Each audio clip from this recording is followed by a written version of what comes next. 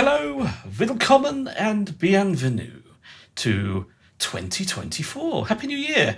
This is the first The Unfinished walkthrough of the year, and I'm excited to start it. So should we just leap straight on in? Sure, why not? Now, as you can see from the screen, it's Zebra again, and we love Zebra, don't we here? We certainly do. This is the Dark Zebra. More on that in a moment. This should have come out last November, I think it was, I was originally planning. But for some reason, I decided to injure my shoulder like an absolute tit, playing Wii boxing with my 8-year-old daughter. So professional. And then we had several issues with heating and plumbing in the house, which meant we had no hot water and had a new boiler put in and all that. So just over there, out of shot, in the attic space next to my studio. So things were a bit of a disaster for a while, and but finally I'm fit and well enough to be back in the studio and doing work, and so cracking on with some releases. Now, those of you with good memories, is that you? It might be. Will remember that last year I released a double-volume Zebra soundset release called Apotheosis. Now, this was a collection of sounds that had come from various synth programming sessions for films and TV and all sorts of things that didn't make the cut or weren't quite right for the project or other reasons. And during that process of collating the sounds for Apotheosis 1 and 2, I found that I had a lot of drum loops that I'd done in ZebraHZ. And that I'd already got, I think there's like 70 across both Volume 1 and Volume 2 already. And I still had loads more. I couldn't fit them all in. I felt it was too much. So what I decided to do was do an expansion pack that is just drum loops, which I think is quite a cool idea. I've not released a sound set before that was one specific type of sound. So we'll see whether this is an idea you like. I've enjoyed putting it together. I've done some new stuff for it as well because I was enjoying it so much. But yeah, let's jump in and listen to some sounds. We're starting off with ZebraHZ rather than Zebra 2 because these sounds were all originally made in ZebraHZ. Quite often when I'm doing the bespoke film and TV and game work, I am working in ZebraHZ rather than Zebra 2. But there is also a Zebra 2 version, so we will come on to that in a bit. But let's go with the first sound, which is Agent X.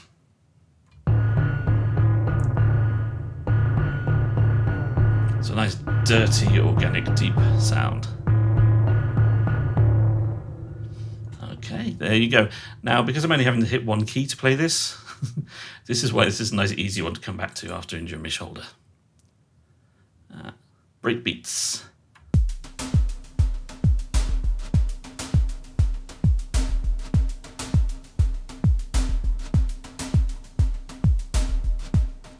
That's lots of fun if we just look on the screen. So we've got 3 channels going on, which is probably a kick channel, snare channel, and a hi-hats channel. And you can control all sorts of exciting things over here. So we've got filter, delay, tone, noise. There's XY pads on pretty much every patch.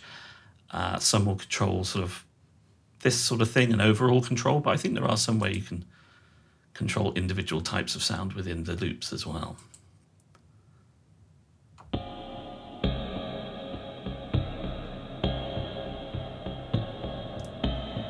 Nice and atmospheric. So we've got stuff that's good for underscore as well as action. And of course, because it's in a synth, any sound can be action or underscore depending on the pace of the tempo of your cue, your track, because everything will just naturally work with the tempo change. So playing something like drumstruck libraries, obviously, you know, there's going to be a point at which it's at the wrong speed, the wrong tempo, and you're going to get artifacts. Using it straight out of Zebra, you don't get that problem. So here's another organic one.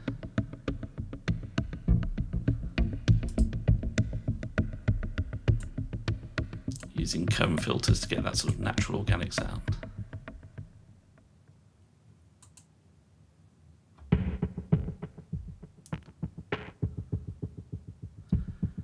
Nice and subtle.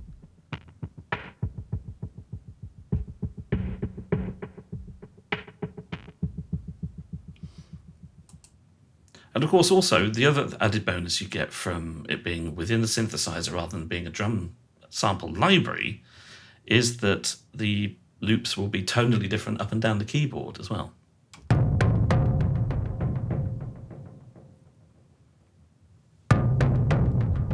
Right, let's try playing that an octave up. So it's only subtle in this one. And then an octave down.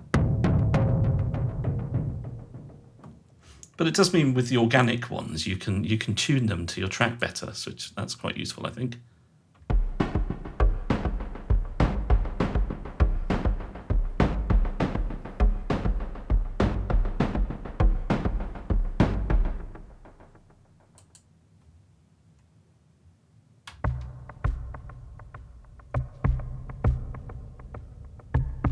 What I love about doing loops in Zebra is obviously the variety you can get. You've got the organic kind of hand drum vibes like this, and then you can do analog stuff, and you can do weird FM noise stuff. So there's literally very little limit to what you can do percussion-wise.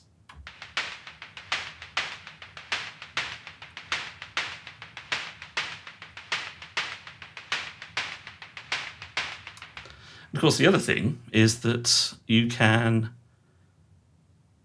slightly change the rhythms as well. So is this one? I don't think this one's being controlled by ARP. Let's just double check on global effects.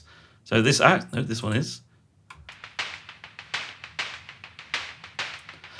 But you can see that snap that you're getting with the noise snare sound is being controlled here by the ARP mod. So you can change it there, but there's other patches that are entirely controlled by the MSEGs, the multi-stage envelope generator, and there you can change the patterns there as well. So it's really, really flexible way of working with drums.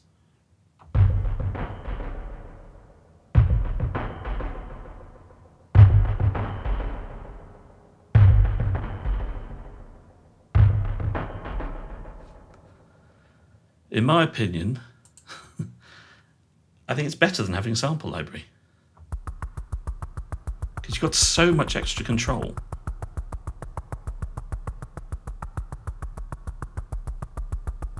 And also it's better for me because I don't then have to program a contact library and all that sort of business, because I don't know, it looks complicated. Oh, nice and deep.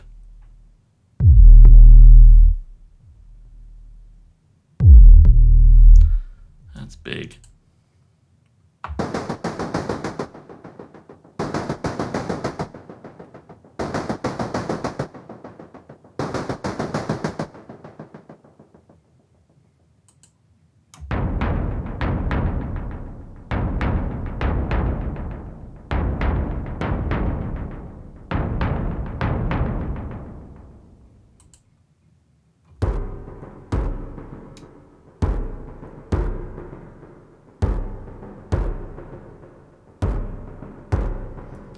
So there's 100 patches, all originally designed in ZebraHZ.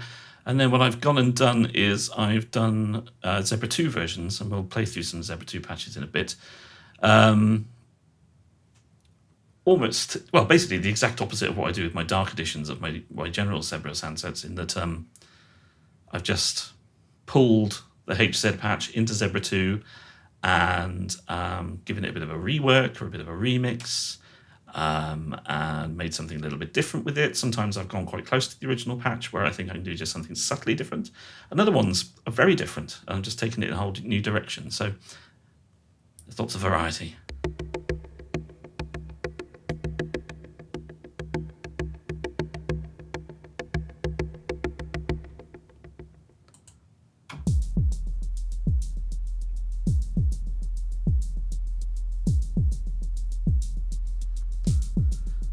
So imagine this one's envelope one. So here we see that's quite clearly the kick, and then we've got the rattle of the hats, and that's it for this one. So no snare on this one. It's more of a underscore vibe, clicking on random things that I'm doing.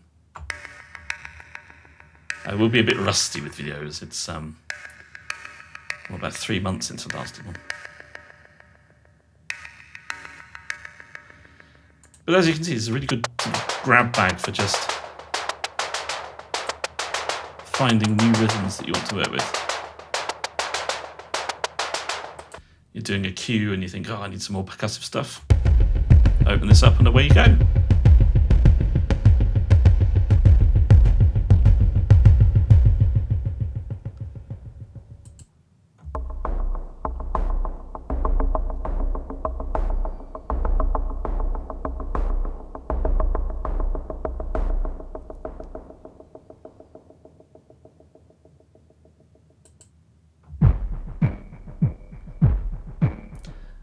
Now, this one's in 7/8 time. I don't think there are many that are in different time signatures, but with it being made in Zebra, of course, you can alter the time signature. Especially easy if it's the ARP, but perfectly easy to do with the multi-stage envelopes as well.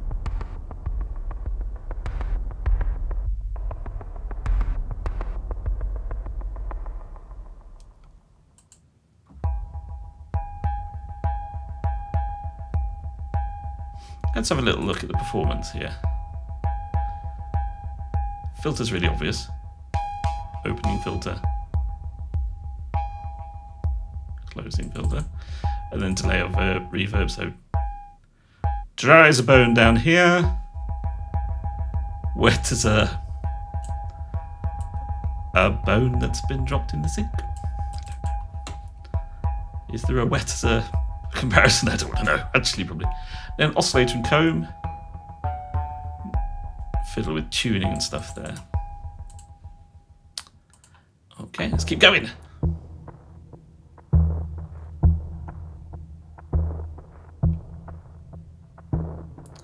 Also nice crunchy stuff. And while this collection was inspired by the films and TV and games I was working on at the time, like Apotheosis, it was also inspired. I was tweaking patches to fit with things I was listening to. You know, stuff like I can't remember what I put, but like Fast X and the Luther film. So Lorne Balfe, Tyler Bates, Tyler, the other Tyler, him, various people. But there's also, because it's just loops, it immediately took me back to some sort of early Harry Gregson Williams scores, particularly something like Phone Booth, which is very loop heavy.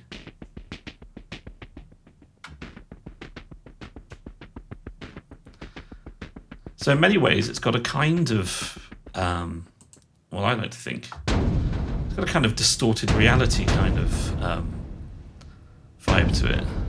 That classic sample library by the legendary Eric Persing for Spectrasonics, wasn't it? Yeah, distorted reality and distorted reality were over absolutely everything in sort of the mid to late 90s and the early 2000s. And probably being used, I should imagine, still now.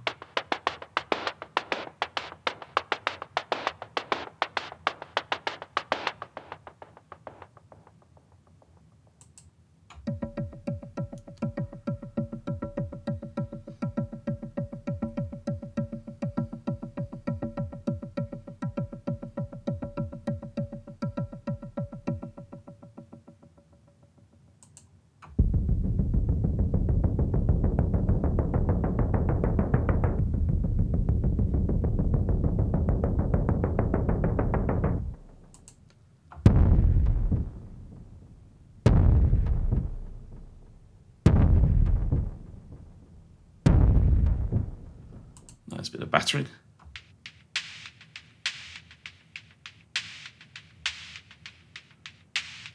Yeah, so in many ways, I mean, you know, I'm not saying this is anywhere near as good as distorted reality because that's just absolutely legendary, but it has a similar function. You can drop in loops from this into your tracks and you know, you can either add rhythms and grooves to something you've already started writing on, or you can begin with these loops and create that sort of those pulses, those rhythmic pulses to begin with, and then work around them. So there's lots of different ways you can do stuff with it. Right, we're going to swap over to the Zebra 2 patches now. So let's just click there, make sure that works, and bring lovely Zebra 2 up. Hello, Zebra 2. So like I say, this is the ZebraHZ patches brought into the Zebra 2 and then reworked to make them something similar, but different. Something like that.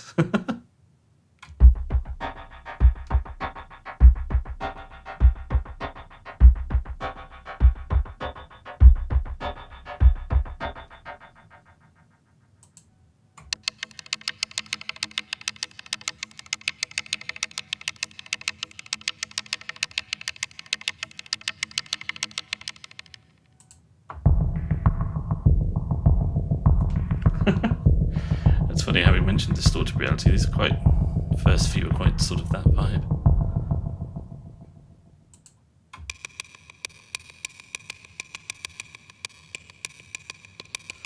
Nice clippy one that will certainly stick out in a mix.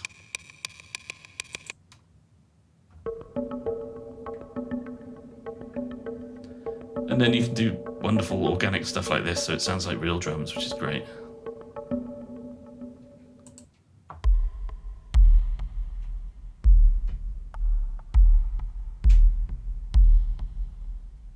So within total there being 200 loops, I know it's really easy to sort of use up sample libraries these days, particularly the sequence stuff. I always find, actually particularly with vocal libraries, I feel like I run out of them very quickly, but I think with 200 loops here you've got a lot of stuff to work with. Especially because you can drop certain things out. So this is over 2 channels. So here, for example, we can. So this is obviously the main bit of it, the main deep bit. And then you've got this sort of clippy little attack bit as well. And there are quite a few loops that will have multi-channel stuff going on, which means you can drop stuff in and out. Which I know is something that people have always asked about, to have that option with my Drumstruck libraries, which I've not provided so far, basically.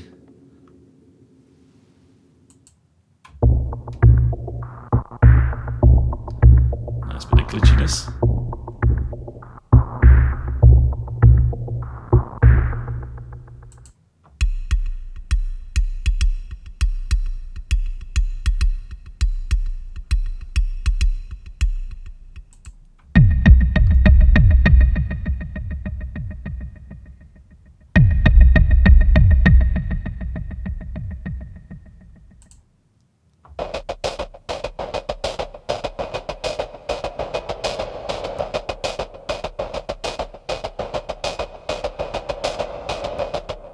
Got some nice movement in it, that one, like that one.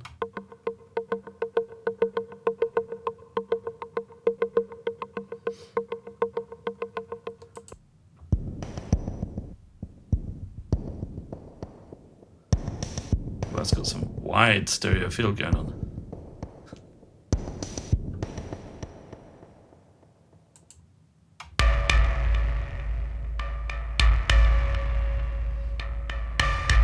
Bit of distorted nightmare stuff.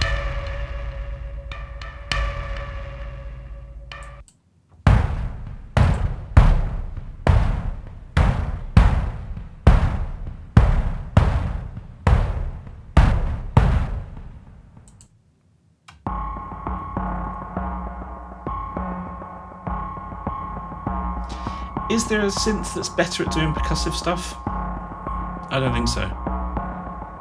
I mean, I would say Zebra's even better at percussive stuff than something like Omnisphere, which has all those drum samples in it, because I just think it's more flexible.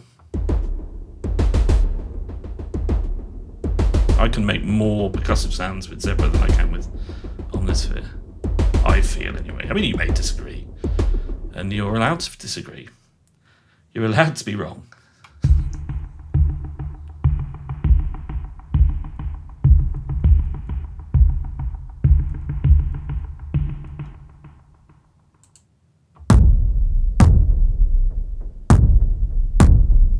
very in your face.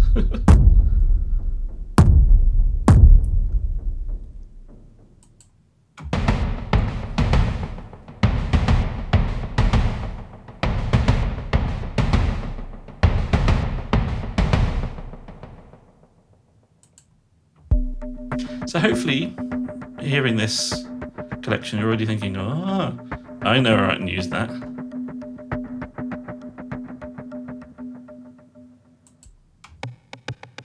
Do take a listen to the demo tracks. Bloody hell, they're good. Bloody hill? Bloody hell. Bloody hell. Yeah, some really terrific stuff. Beyond what I was hoping for. There's a couple that are just using the drum loops, which are really clever. And then the rest all have using it in context, so you know how you would probably use it, let's be honest. But each demo track also comes with a naked version, so you only hear the loops in the track as well.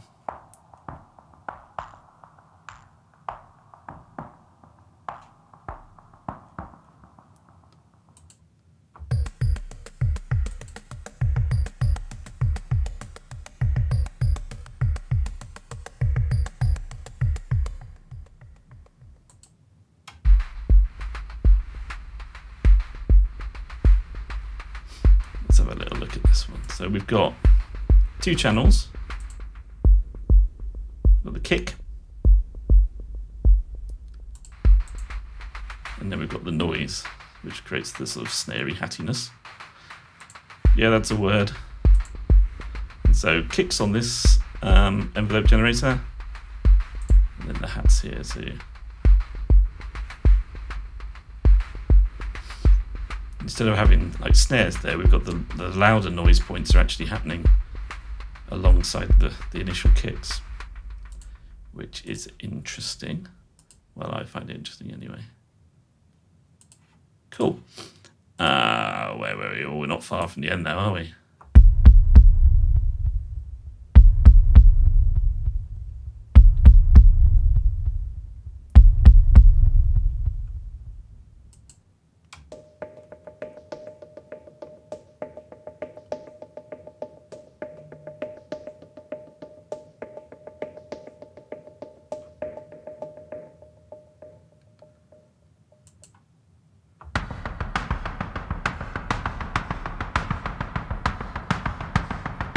Nice bit of an action noise loop. And finally, our last patch that we will do on this walkthrough.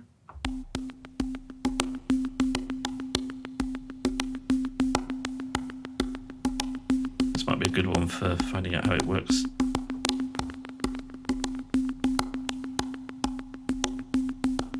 No, it won't, because we've got nothing's tuned. I think that includes the comb as well. A little bit, but not much. So there you go. It's quite simple. It's a really sort of obvious idea, I guess, in many ways. But yeah, you know what you're getting. You're getting 200 loops, 100 for ZebraHZ, 100 for Zebra 2, that you can just drop into your tracks and add some percussive groove and rhythm to those tracks as you see fit. I think it's got lots of character, lots of dynamics going on, there's plenty of atmosphere. So I think you can really build up some really cool and interesting dynamic percussive tracks just using this. And don't forget there's also the loops that are already in Apotheosis Volume 1 and 2, if you already have that, of course. And why don't you, if you haven't? So I'm going to bring back the Apotheosis bundle to add the loops expansion to. So if you don't have Apotheosis at all, you can buy all 3 bits of it in one go with a little bit of a saving. Obviously, there'll be a discount, 25% discount for newsletter subscribers. And I think that's it, really. Any questions? No? Good. Yeah, so Zebra loops, fun, little percussive stuff, intricate, distorted, lo-fi, crisp, all those things, really. So I hope you've enjoyed this walkthrough. It's been a little bit brief, but let's let ourselves into 2024 gently, shall we? Yeah, I think so. Especially with my broken arm. Yeah, so I'll be back very soon with some more stuff. The beginning of the year is going to be quite busy because I have stuff that I meant to release at the end of last year that I haven't yet, plus other stuff that I've been working on. So next up's going to be a brand new synth, unreleased synth by one of my favourite developers, which I'm making far too many patches for at the moment. So I'm doing some factory patches for that.